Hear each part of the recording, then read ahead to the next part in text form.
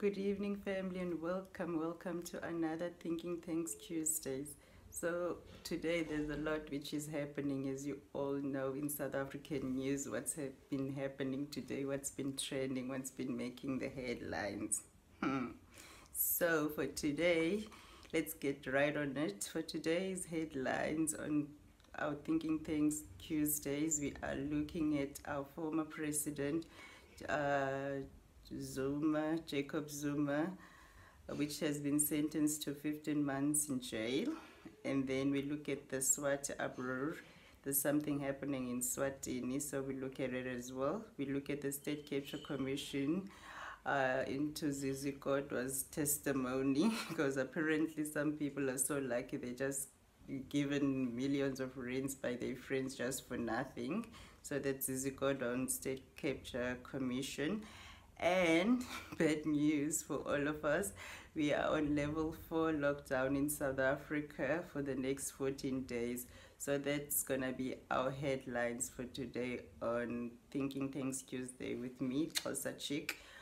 So in front of me already, I've got the Jacob Zuma sentenced to 15 months in prison. And this is from, as you will see, every news, whether online, everywhere, social media, it's been going crazy after the announcement of the sentencing.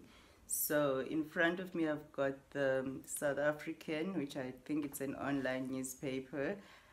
I'm not sure. This was written 10 hours ago by Tom Head.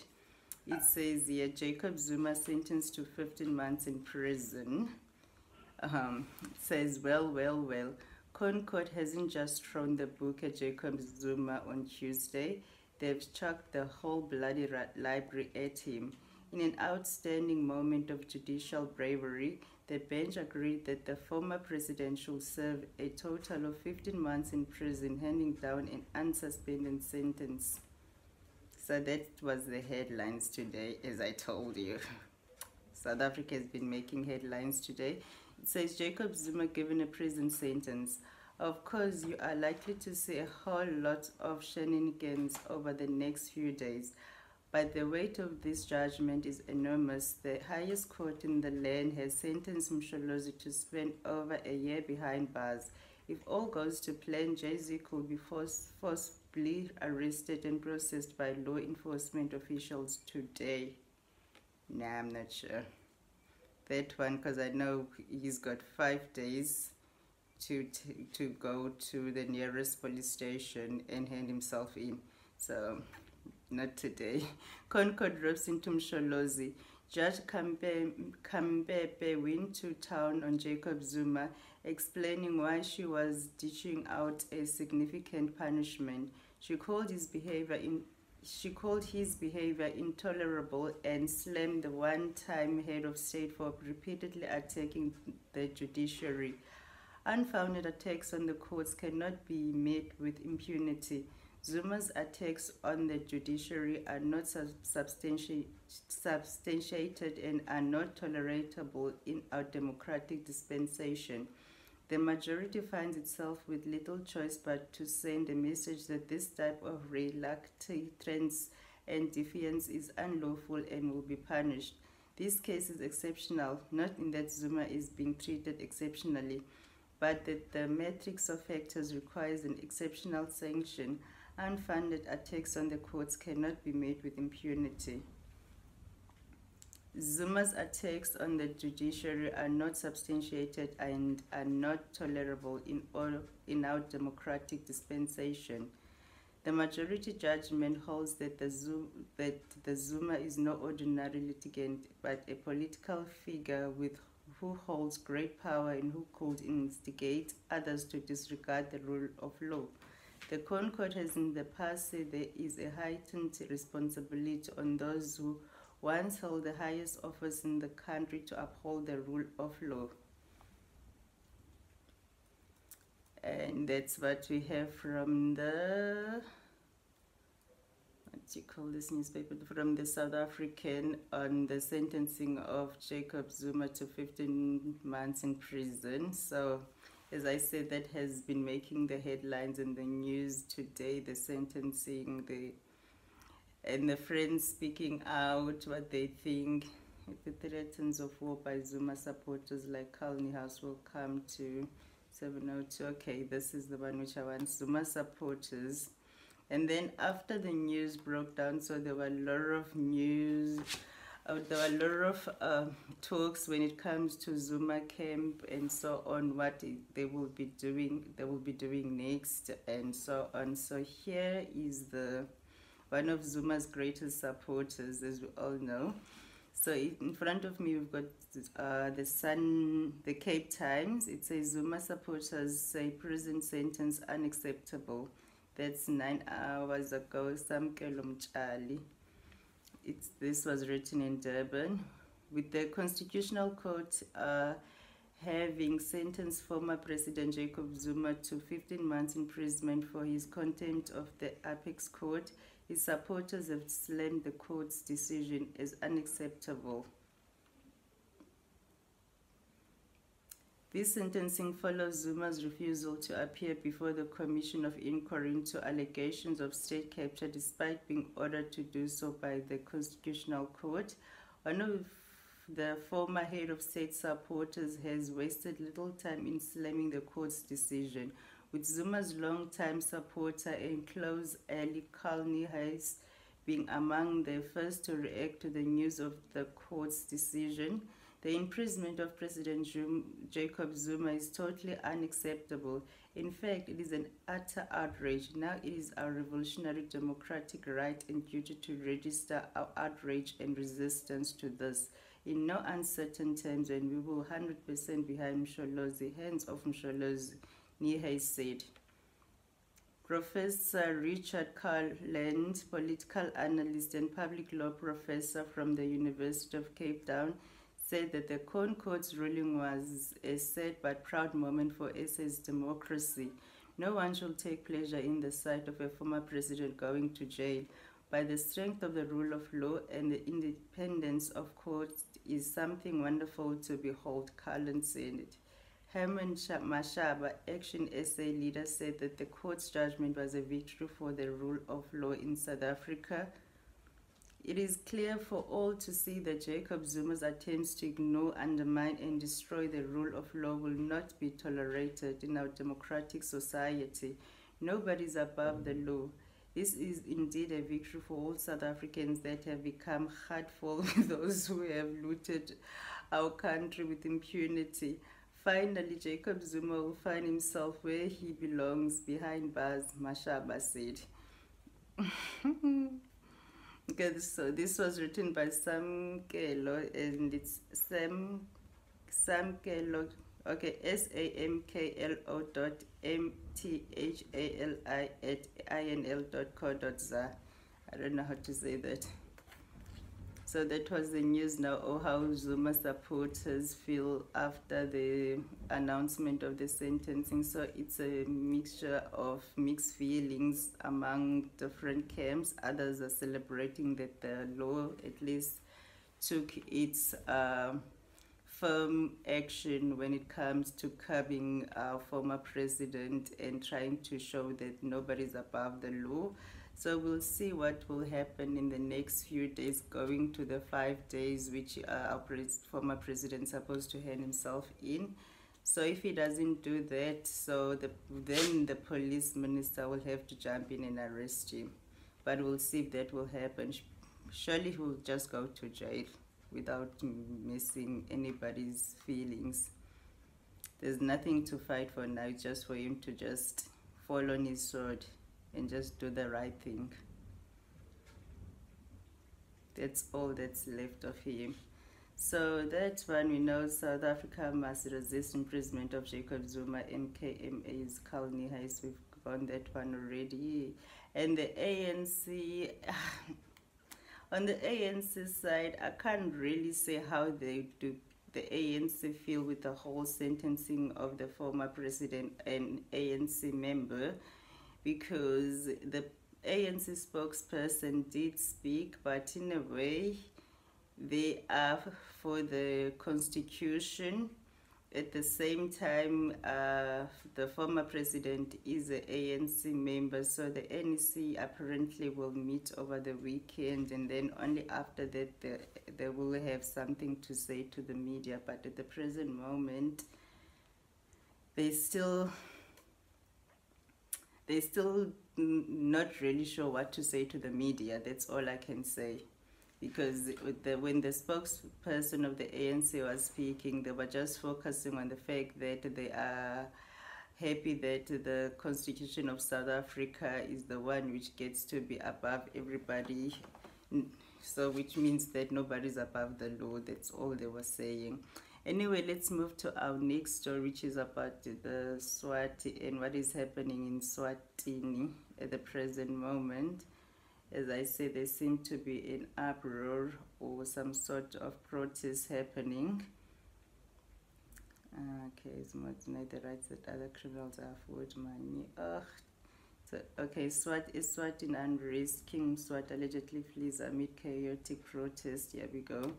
This is 14 hours ago, and again, this is by the South African. It was written by Thabo Baloyi 14 hours ago. It says, Eswatini unrest. King Mswati allegedly flees amid chaotic protest. Africa is happening. So according to various media reports, including SABC News, Matapa, a town in central Eswatini, has become the scene of chaos over the past several days. Residents have apparently gone manic, setting fire to shops and damaging other infrastructure. The circumstances behind the unrest remain unclear at this point. However, some reports suggest that citizens are protesting over political reform and want an end to monarchical rule. The Economic Freedom Fighters EFF in Eswatini has reacted to the ongoing violence and called for the international community to intervene. Thousands and thousands of Swazi citizens are out in the streets protesting for a new democratic government that is for the people, by the people. We plead with the international community not to turn a blind eye. We need you more than before, the party said on social media. Why exactly are the protesters in Eswatini? Lack of democracy in Eswatini, which was previously called Swaziland, has long been an issue plaguing the kingdom. King Mswati has absolute power, including in senior appointments like the Prime Minister, Cabinet Ministers, and members of the judiciary. In Eswatini, political parties are not allowed to take part in elections as per legislation that was introduced in 2005, while groups advocating for democracy have also been outlawed. It isn't clear exactly what started the unrest. However, residents recently gathered in a village in the kingdom's Manzini district to demand the right to vote for their own prime minister. By extension, they want King Mswati to lift the ban on political parties and are demanding to have their voices heard on the ballot paper. King Mswati is known for lavish lifestyle, which is a stark contrast of the living conditions of his people, many of whom are poor. He was appointed king back in 1986 when he was just 18 years old. So that's what's happening in Eswatini, sir. We'll see how those news go as time goes on. At the present moment, we can't really say what's happening in Eswatini, so we'll just keep that going. I was just surprised that there's an EFF party in Eswatini, so Julius Malema is busy. Apparently EFF is the one now which is calling for the international community to take note of what is happening in Eswatini, and that's the EFF from Eswatini. I didn't know if we have an EFF party there, so Julius, you are working, bro. And our next news now, it's the State Capture Commission on Zizi Kodwa, how that guy was just given millions of rands just for having people with money. Just, you know, when you know people which have money and they can just give you money because they know you. So let's just check on Zizi Kodwa. oh gosh, state state capture. Yeah, it's so cold in Cape Town, people. It's been cold for this past a few days. I must say, it's not cool. Winter is here, and we are on level 4 in South Africa. Okay, I'm trying to get to that one of Zizi Kodwa. I can't seem to get it. I'm getting all the others in front of me. State capture. Let's see. I think I should have said Zizi Kodwa.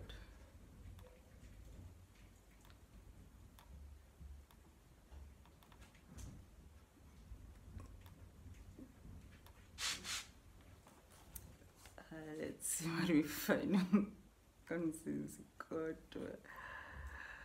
Ooh.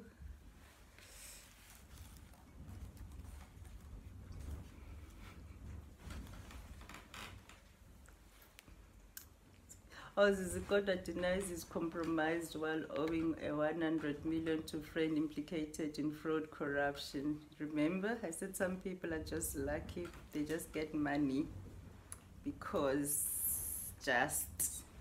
this is a day ago. Let's see.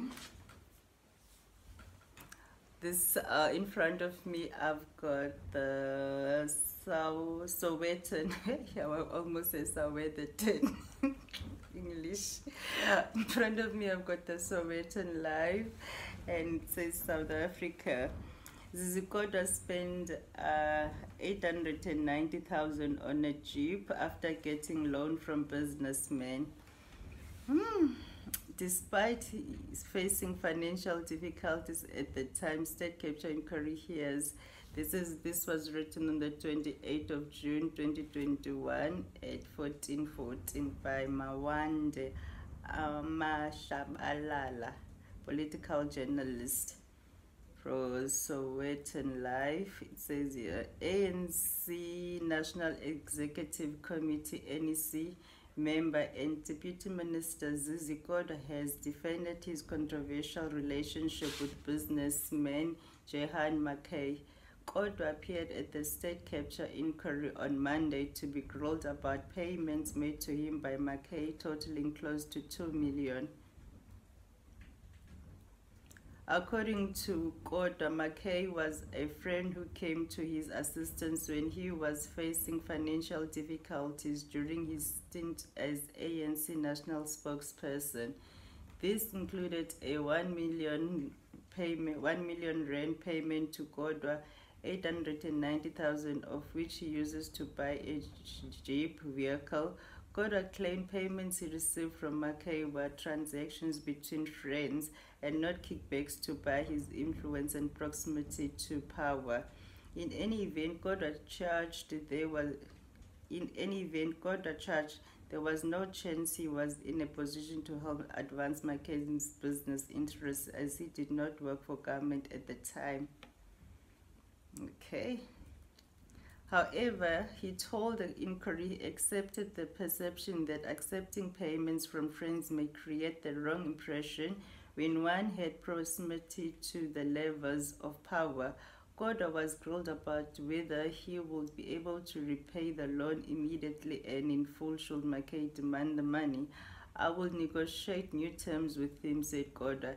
He knows he would not get 1 million immediately. Evidence leader Matthew Chaskalson, SC, said it was puzzling for Kodwa to claim the 1 million payment was a personal loan to himself when it was reflected as ANC donation in a TSS, one of McKay's businesses' bank statement. Yeah. My understanding is that the loan I have is with Mr. McKay, said Kodwa. Charles Colson said, I know what your understanding is, but the TSS bank statement reflects this payment of a 1 million as a donation to the ANC. That is incorrect? Kodwa responded, yes, that is incorrect. The inquiry was also not buying Kodwa's version that he was receiving payments from McKay because he was having financial difficulties, but so fit to buy a vehicle costing close to 1 million. If you were in financial difficulties in April 2015, why did you spend 890,000 on a car? Asked Charles Carlson. That is a debate whether to spend 10,000 or 20,000. I do not think is a matter I can justify. Perhaps I should have thought of buying a smaller car for 20,000, like a Corolla, instead of a bigger car, said God. These people. So that's what he said. He didn't think that seeing that he was in financial difficulty, he could have went a little bit lower when he wanted a car. So why would you want to go lower when you know a friend can get you that car you want, even if you're in financial difficulties? So yeah, that's what Zizikoda said in the State Capture Commission about his friendship with a allegedly corrupt person. So that's what ANC does for you. They always mix and mingle with people which got bad reputation, but then they want to be seen as being clean. So it doesn't make sense. Why would you be involved with people with shady deals, but then you want to be seen as an angel?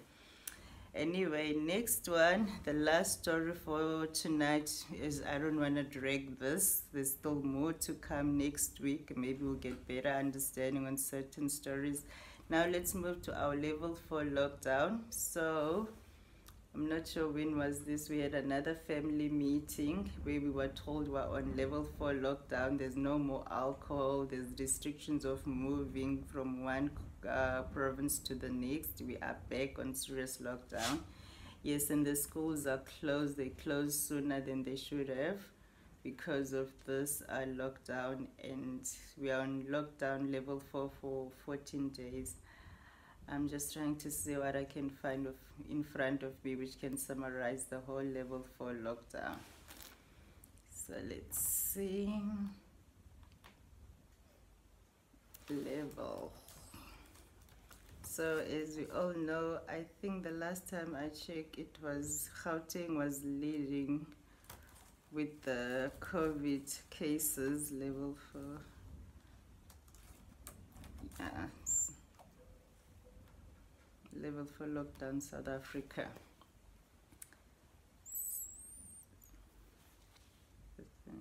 So I think this was 2 days ago. I don't really learning.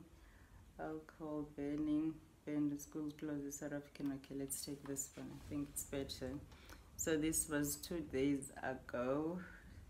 The alcohol ban and school closed as South Africa moves to level 4 lockdown. This is too much happening here. Staff writer, this is the 27th of June 2021. So I think this is an online newspaper, but I'm not sure which is the name. There's so many adverts in it.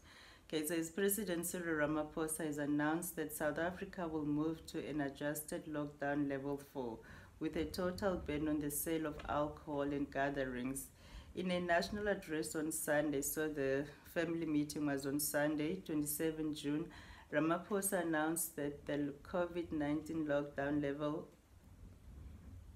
of the country will be increased due to the sharp increase in daily infections. The decision comes after meetings of the National Coronavirus Command Council, NCCC, and health experts over the weekend. Ramaphosa said the Ministerial Advisory Committee, MAC, has said the country's measures to date were not sufficient to handle the more transmissible Delta variant of the coronavirus, which he said had now been detected in 5 provinces. The provinces affected included the Free State, Eastern Cape, Gauteng, Western Cape, and KwaZulu-Natal. Ramaphosa said the new variant was rapidly replacing the Beta variant, the mutation that was first detected in South Africa and that has been the dominant variant in the country. The rapid spread of this variant is extremely serious, Ramaphosa stated. Even if it is not more severe, the rate at which people are infected could lead to many more people becoming ill and requiring treatment at the same time. He added there was rising evidence that people that were previously infected with the Beta variant did not have full protection against the Delta variant and could be reinfected. Oh my gosh. Ramaphosa said the 7-day average of new cases has surpassed the peak of the first wave and was approaching the peak of the second wave. Ramaphosa warned that all indications are that the third wave will be worse than the previous waves and last longer. He added that healthcare facilities were being overwhelmed by the third wave. In several provinces, our health facilities are stretched to their limits. Private facilities are also buckling under the strain, Ramaphosa stated. Due to the surge in cases, lockdown restrictions across the country will be tightened to reduce person-to-person contact. The reverse measures for level 4 included the following. The hours of curfew will now be from 9 o'clock till 4 o'clock in the morning. All non-essential establishments must close by 8 o'clock. All indoor and outdoor gatherings, including religious, social, political, and cultural gatherings, are now prohibited. The sale of alcohol for off-site and on-site consumption is finished. Shame. Schools will be closed starting from Wednesday up until Friday. Contact classes at tertiary institutions will stop from Wednesday. Residents will remain open. Traveling to and from Gauteng for leisure is done. So that's all the adjustments with the new level 4 lockdown. So those are all what we can do and we can't do. So there's a lot which we can't do again. And we all know that alcohol is one of the enemies when it comes to levels, locking down and so on, when it comes to the virus. So yes, I'm surprised this time around they didn't touch the smoking people, because last time it was cigarettes and alcohol. So at least people will go back to making their home-brewed concoctions again for the next 14 days. Or maybe some people got some stack alcohol in their cellars, who knows. But anyway, without wasting any time, family, that was our news on Thinking Things Tuesday this week. We had former President Jacob Zuma being sentenced to 15 months in jail. We had the Swatini unrest. Sorry, it was Swaziland before, but now it's called Eswatini unrest. We've got the State Capture Commission with the Zizikotwa testimony, how he was given millions of money just, and then how he bought a car which was almost R1 million, but he was in a financial difficulties. And then also our level 4 lockdown in South Africa. I don't think I'm gonna go any further than this today. I think we are done. Thank you family, for all the love and support on the channel. And please don't forget to subscribe, comment, and recommend the channel to your friends, family, anybody which might be interested. And thank you for all the love. Until next week, bye.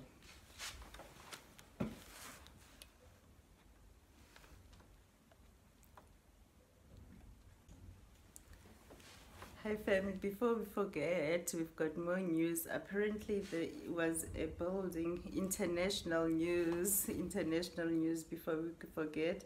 Apparently this week there was a building in America, in Florida, condo building collapsed. A 12-story building in Surfside, just north of Miami Beach, partially collapsed, leaving at least 1 dead and 10 injured. Wait, first, official says cause more were unaccounted for. Let's see if it's the story which I'm looking for. Yes, this is the 24th of June 2021, but the news are being progressing as we go on. This was on the 24th. By now I think there's already like 10 deaths reported and most people still unaccounted. It says here, okay, this is from an international news. Okay, it's a Chaplain Towers South, the 12-story building in Florida that partially collapsed Thursday had been a beachside resident for 40 years. The building at 8777 Collins Avenue, just north of Miami Beach, was built in 1981. Surfside Commissioner Elena Solter said the building was undergoing inspection for its recertification. At least one person is dead and 10 injured. Officials say nearly 100 people unaccounted for as of Thursday afternoon. Slide or track left and right on the... sorry, that's the instructions now for the pictures. So that's what is happening in America. I'm trying to find the latest if I can, because this was on the 24th. And by then there was not much news, but that's the headlines and what's happening in America. There's a building, a 12-story building which collapsed, and people really are missing, and some already passed away. So that's the dangers of not doing inspections on building, or just leaving buildings to just fall apart until the last minute. A 12-story building just collapsed and people were really injured. People, it's serious. I'm trying to imagine how many buildings here in South Africa which are on the last verge. They're just waiting for that nail on the coffin before people will be hurt and injured. Anyway, that's the headlines when it comes to international news. It's the collapse building in Florida, and there hasn't been really rescues. More than 200 rescued personnel are currently working on the massive pile. Okay, this is 2 hours ago. Let's get this one. I think it will give us more information, recent information on what's happening. Okay, this is from Yahoo News. So rescuers at the collapsed Florida condo are enduring grueling work as debris falls off the building. If you could see the pictures, it's horrible. It's horrific. Yeah. So I don't know what happened now. Why am I here? Okay. I think the page just redirected us somewhere else which we didn't want to go.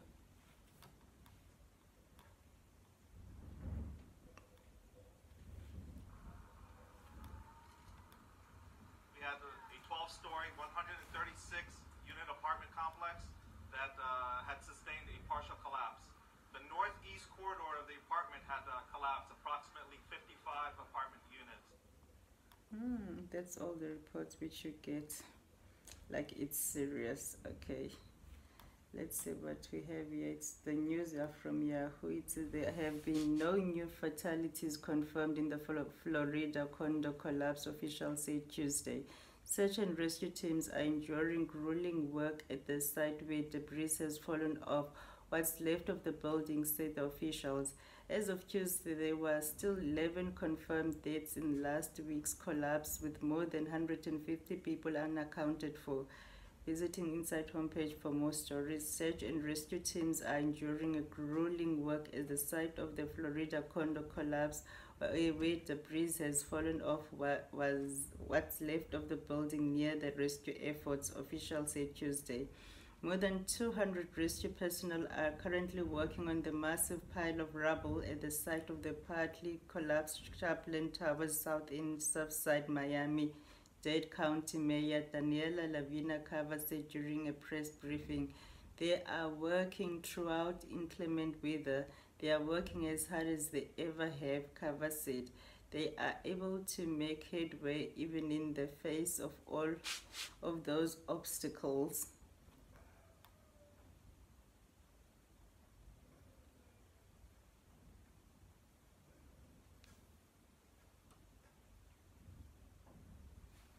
Okay, as of Tuesday, there are still 11 confirmed deaths in last week's collapse, with more than 150 people unaccounted for. No new fatalities were reported Tuesday. We are truly the best in the world conducting this search and rescue efforts. So that's what's happening. A building collapsed, and then they're still trying to find any survivors or any body which maybe could just be buried. So that's what has been happening in America, is trying to find any survivors under those debris of that collapsed building. So yeah, family, that's all we have for today. Hopefully you will have a wonderful evening, and thank you very much again for joining this channel. Till we meet again next week. Bye. Bye.